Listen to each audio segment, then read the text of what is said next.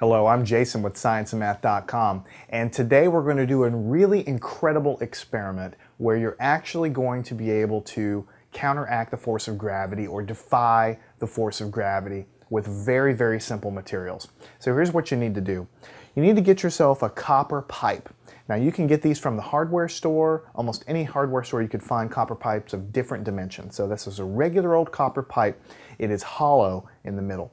You'll also need a magnet. Any kind of magnet will work. This particular kind of magnet is called a rare earth magnet, or a neodymium magnet is another word for it. It just means this magnet's very strong. The stronger the magnet, the better this is going to work. Now before we get started, I just want to show you really quickly how strong this magnet is. This is a pair of pliers here. Whenever I attract it to the pliers here, you can see that it's attracted there here. When I grab it and try to pull it off, this magnet's quite strong, and that's because of the special way that these magnets are made. You can buy these magnets for a couple dollars online. Just type in neodymium magnet, or you can type in rare earth magnet and you'll be able to find them. Now the interesting thing here is copper is not magnetic. Copper does not react to magnets. So this magnet, as strong as it is, you can see there's no trickery going on here. This magnet just falls right off. Now you could see a minute ago how strong it was when we attracted it to the pliers over there. It's a different metal. Some magnets or some metals are magnetic and some are not. So what we're going to do is just cut right to the chase. As you can see, this is a hollow tube. There's nothing inside of it. There's no trickery here. It's just a solid copper pipe. Now before we get started, I'm going to show you, here's a copper penny. So the reason I'm using this penny is because I want to show you, to get you used to what this is going to look like when we drop something through this tube. So listen for it very carefully. It goes right down and it pops out the other side. And we'll do it one more time just to show you. It goes right down there, maybe 1 second or so. We'll go right one more time, maybe 1 second or so. So let's put that to the side. Obviously that's just a penny, that's not magnetic. Here's our magnet, but we already said this is not magnetic at all, right? Now let's see what happens when we drop a magnet inside. And listen, watch carefully. Look at that. It took a few more seconds, didn't it? Let's count as we do it. Here we go. 1, 2, 3, 4. About 4 seconds. One more time. Here we go. 1, 2, 3, 4. About 4 seconds for this magnet to go down this hollow copper tube, when it takes a penny, roughly, 1 second to fall through. How in the heck can that happen? That is really almost magical. If you show this to anybody, they will do it. They will do it again and again and again and completely be astounded. At first you think it's a trick. You think maybe I've coated the inside of this tube with something that's magnetic. But when you think about it, that doesn't make sense. If this magnet, look at these pliers, if this copper had any kind of magnetic lining, or if it was a trick or something, the magnet would just stick to it. It wouldn't fall down. But you can see clearly whenever we do this experiment that the magnet is kind of tumbling and it's just going slower. It's just falling slower than it normally would. Now to bring this home even more, I have another one of these magnets. It's identical. You can see I have two of these guys here. In fact, there they go. They attract together. They're the same magnet, right? Same size, same everything. And to bring it home even more, what I'm going to do is drop one of them through the copper tube, and we'll drop the other one through this clear plastic tube that I have. And this clear plastic tube is the same height here. So what we're going to do is lift them off the table, and on the count of 3, we're going to see which one hits first. 1, 2, 3. And you can see that the guy coming through the plastic tube falls straight through. The guy going through the copper tube takes a lot longer. We'll do it one more time on the count of 3. 1, 2, 3. And there you go. You can see the difference there. So now it's time to talk about how this happens, because it seems like magic.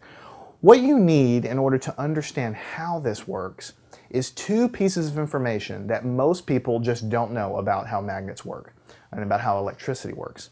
Once you understand those 2 pieces of information, then how this thing works is very easy to understand. The first piece of information is, well, I guess there's three pieces of information. The first piece of information, you have to know that copper conducts electricity. We all know this because the wires in your house are all made of copper. Most wiring is made of copper. It conducts electricity. You might say, well, how does electricity have to do with any of this? This is the magnet. Well, when you start studying electricity and magnetism, you're going to find out that magnetism and electricity are really, really closely related. In fact, you can use magnets to generate electricity. And that's exactly how power plants work. When you have a power plant, you have a generator. We've probably heard of a generator, right? So what happens is you have, if it's a hydroelectric plant, you have water that's turning a generator in a river. Or if it's a coal plant, you're basically using the coal to heat up a bunch of water into steam, and that steam turns a generator. Well, if you cut open a generator, what you're going to see is a bunch of magnets and a bunch of copper wire, and somehow that arrangement creates electricity. The bottom line is, if you have a magnetic field, which is what is invisible and it's surrounding this really powerful magnet, it's going through my fingers right now, it's called a magnetic field. If you take a magnetic field and run it across a piece of copper, if you move it across a piece of copper, then what you're going to get is electric currents generated in that copper. And that's how our generators work. But the same thing is happening here. So as the copper, as the magnet is falling, gravity's pulling it down, the magnetic field is moving through the copper and it's sliding across the copper. That motion generates electric currents inside this copper pipe. They just kind of circulate around as the magnet is falling. So that's fact number one. When you have a magnet and it moves across a copper conductor or any conductor of electricity, you have an electric current, a little bitty tiny currents basically inside of that conductor that are generated, right? If you could somehow peer inside, you would see those currents. That's fact number one. Fact number two, which is separate, is that any time you have an electric current flowing in anything, that electric current also produces its own magnetic field, right? So what you have here is a two-stage process. When we drop the magnet in, you have electric currents generated in this pipe, right? That's part number one. The second part is those little bitty tiny electric currents are generating their own little tiny magnetic field. And here's the punchline. The tiny little magnetic field generated by the little tiny currents in there are repelling this magnet that's falling and trying to prevent it from going any faster. They're basically trying to slow it down. So as this thing falls, little tiny electric currents are generated in the copper. Those tiny electric currents are making its own magnetic field, which are pushing up against this magnet. So yes, this copper is not magnetic, it's not repelling, but as soon as it starts moving, a tiny magnetic field is generated in here that pushes up on that magnet and slows it down. And that's why, instead of a penny, which takes about, one second to go through here, this guy takes 1, 2, 3, 4 to come out, right? Now that's part number one of what I wanted to show you today. Part number two is I wanted to get a larger pipe. So you can actually kind of see this pipe is exactly the same size as the other pipe, except that it has a larger diameter. Here I have a larger diameter magnet, right? Here I have a larger diameter magnet that I'm going to place inside of this guy. Let me ask you this. Do you think this effect is going to be better or not as good in this particular case? The answer is it's going to actually work better. Let's just see if that is true. Let's drop it in there and we'll just count. Here we go. On your mark, get set. 1, 2, 3, 4, 5, 6, 7, 8. And it finally dropped out. 8 seconds, right? 8 seconds compared to about 4 seconds for the other one. Why do you think it works better? It's because whenever these little electric currents are generated, they're stronger, basically. They're stronger if the magnet that's falling through is physically closer to the conductor. So you can see this magnet here is almost exactly the same size as this conductor. It's very, very close to this conductor size, okay? So that means the magnetic field, as it falls, is going to be stronger, and it's going to generate better electric currents, and that's going to push more strongly on this guy. Now for our grand finale, we'll do it both times. Here we have our plastic tube, here we have our copper pipe, and what we'll do is we'll just drop them both in, and we'll count them. We'll drop them both in sideways like this, just to make it fair. So here you go. On your mark, get set. 1, 2, 3, 4, 5, 6, 7, 8. And it finally falls through. And you can see a dramatic difference.